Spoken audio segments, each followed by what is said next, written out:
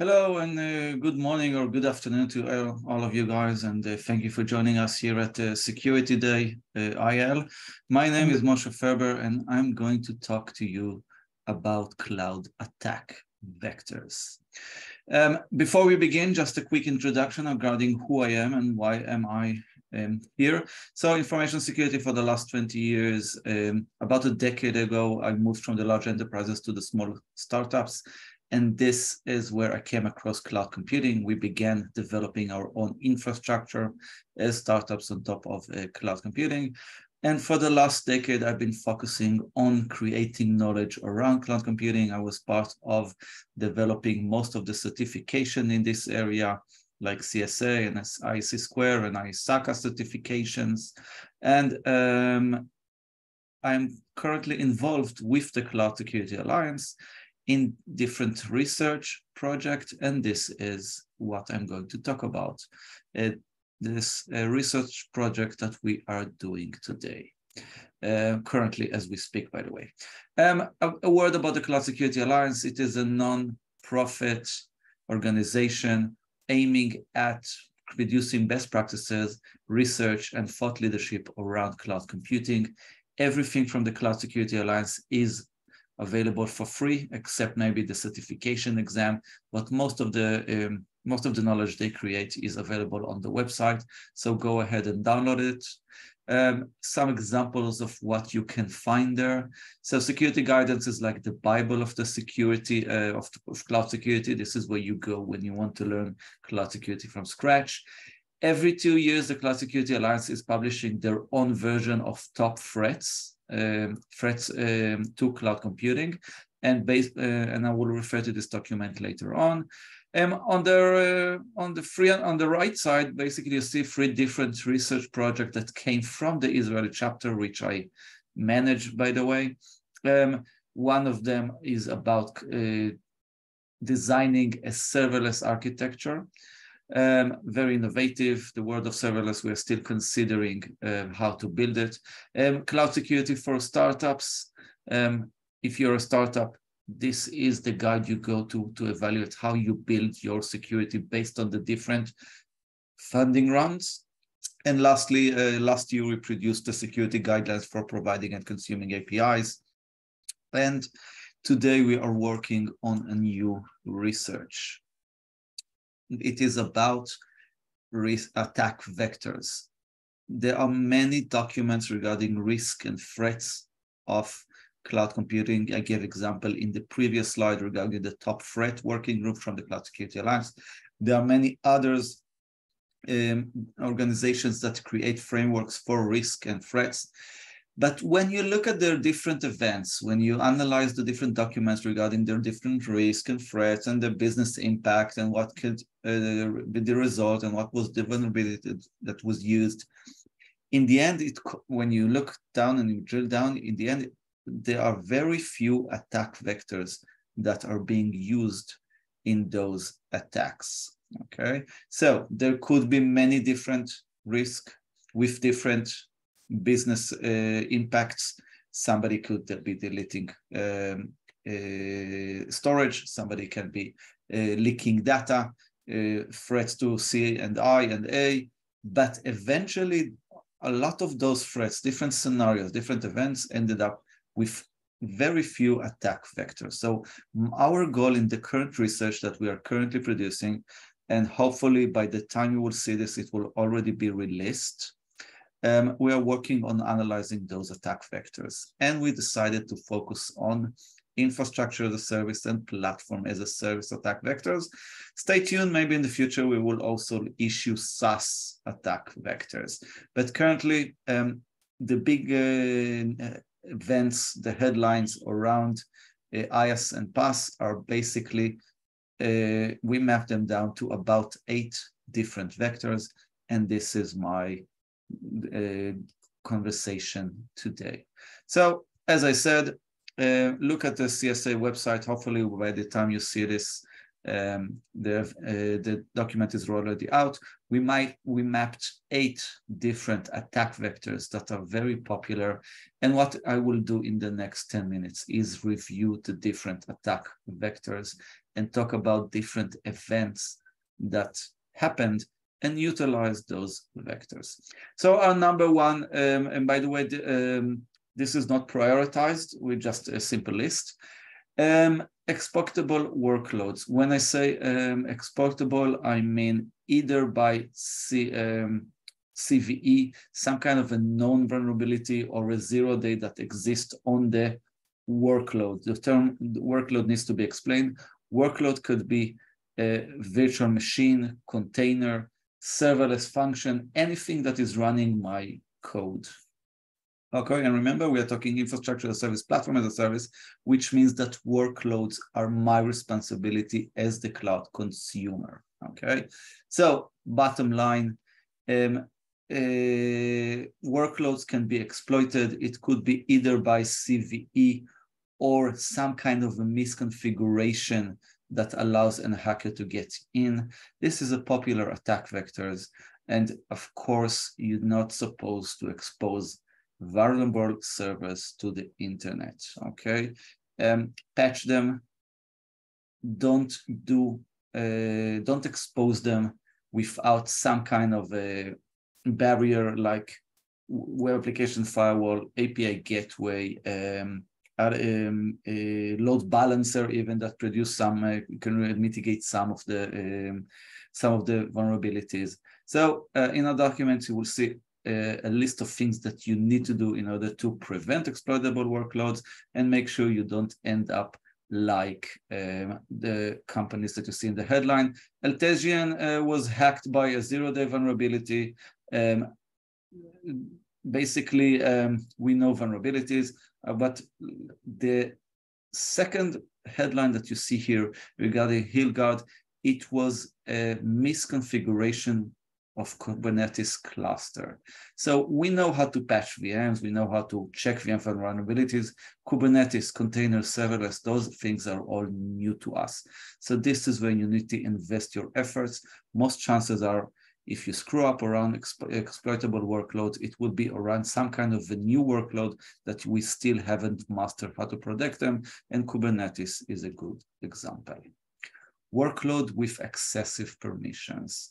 One of the things that this cloud is a bit unique in is the fact that workloads receive a role or permission or access key or interactive account or a service account. Different cloud provider give those instances different names, those workloads different names.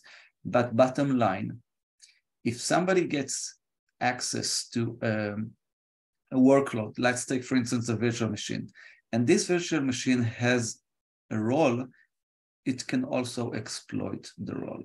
Let's focus here on the Capital One incident that happened a couple of years ago. Bottom line, what happened there? Hacker gained access first of all, to the web server by a misconfigured web application firewall that exposed a vulnerability, a CSRF vulnerability, cross-site request forgery, to be accurate. So this is relevant to our first vector, the vulnerable workload. But secondly, once you got access to the vulnerable web server, the attacker managed to gain access to almost all of the S3 buckets of the organization. And this has happened because the website virtual machine, the website instance, had a role that was too privileged. It had access to the entire S3 storage. Okay, same thing on the attack on ONAS. The attack vector was log4j. We know log4shell. The attack vector was log4shell, which is a non-vulnerability. But once the initial vector was exploited, the VM had hacker access to it. They managed to exploit the very large role, very not segregated and with excessive permissions role that all the web servers had and access the entire storage. So again, pay attention and least privilege is still the methodology that we need to adapt. Number 3, unsecure keys, credential, and application secrets. One thing that the cloud introduced to us is the usage of API keys, token, access keys, whatever you want to call them. Let's call them all under API secrets. Under secrets, application secret. Bottom line, every application has tons of secrets. They need secrets to access third parties. They need secrets to access the cloud environments. They need secrets to access their own services. And I think this is today probably the most relevant attack vector there is. People locate access keys inside source code, inside configuration file, inside the virtual machines, operating system, and disk. And you need to keep an eye where you store them, okay? The most frightening thing is that Circle CI, for instance, is storing a lot of access keys for our customers. Sorry, the drapes are going up and down, so there will be a noise for the next 2 seconds. And that's it. Sorry for that. So Circle CI is hosting a lot of keys for a lot of users. And when Circle CI gets hacked, there are a lot of customers with their access keys out there. Exploitable authentication and authorization. So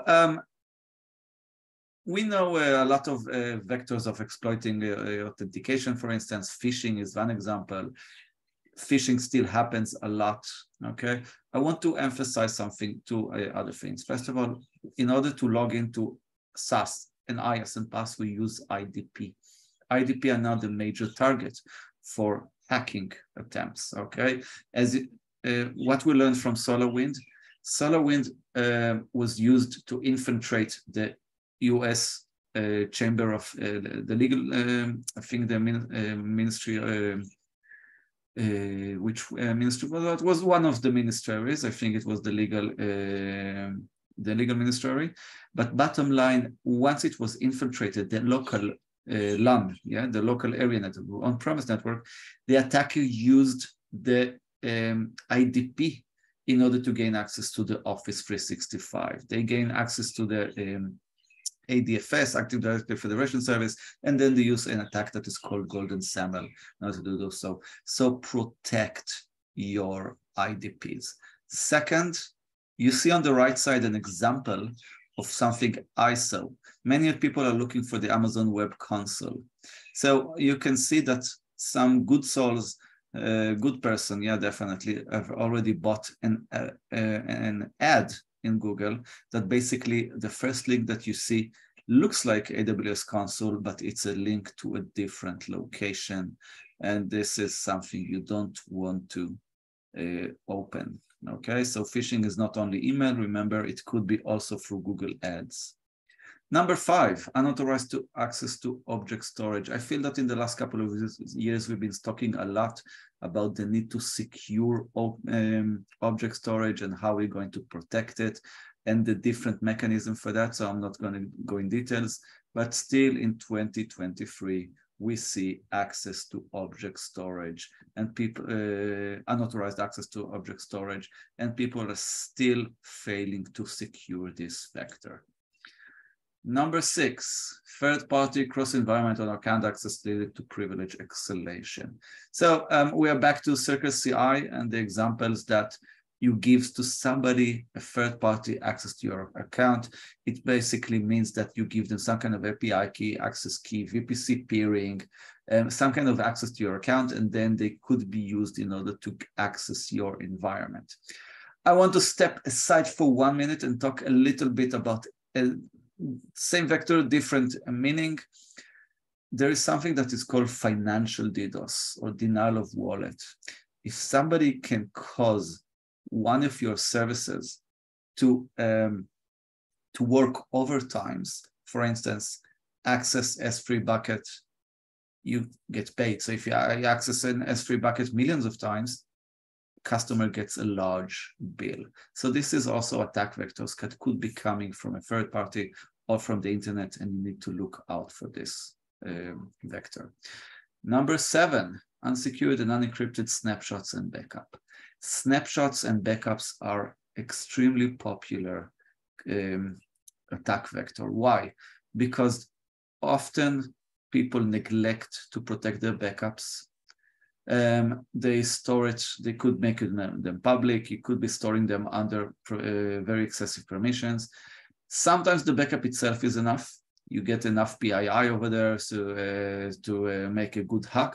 Sometimes you will find an API key or an access key inside the backup or the snapshot, and then it will the attacker will use it to do privilege escalation or lateral movement inside your environment. So make sure you protect your snapshots and backups. Use encryption, use access controls and roles who can access those backups, put them in a secure location, and build the mechanism around it. And lastly, our last vector is compromised images. Compromised images can be image for virtual machines. Amazon had one, a couple of those actually in their community store. Community store is basically, it's unique to Amazon. The other cloud providers don't have it, but the vector can still exist in other providers throughout different mechanisms. One of the Microsoft images in Amazon store had a Bitcoin miner inside of it. Bottom line, we don't trust community image, by the way. The biggest problem is coming not from VMs. We pretty much know how to secure VMs. It's coming from containers.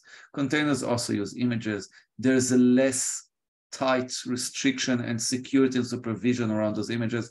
And even in Docker Hub official store, you can find malicious containers, Bitcoin miner, backdoors, you name it. All of those could be found. Use always trusted images. So my time is running out. I'm going to keep 1 or 2 minutes to do Q&As. If you have any question, do go ahead. I can be accessed through LinkedIn. Feel free to approach me on this. The document for the cloud security attack vectors should be available if you listen to this in the end of March, probably during April or May. It will be released to the Cloud Security Alliance repository. Look for that over there, or ping me and I'll send you the link. Hopefully, give me feedback if this document helped you. I haven't mentioned it, but we give for each vector we give providing examples. We're giving relevant controls to mitigate this risk. We're mapping the different vectors into STRIDE and the CSA body of knowledge and CCM and cloud control matrix. So there's a lot of information inside this document that you can use for your own protection, and stay safe and protect your cloud instances. And thank you, Istra Clouds, for hosting this session. Goodbye.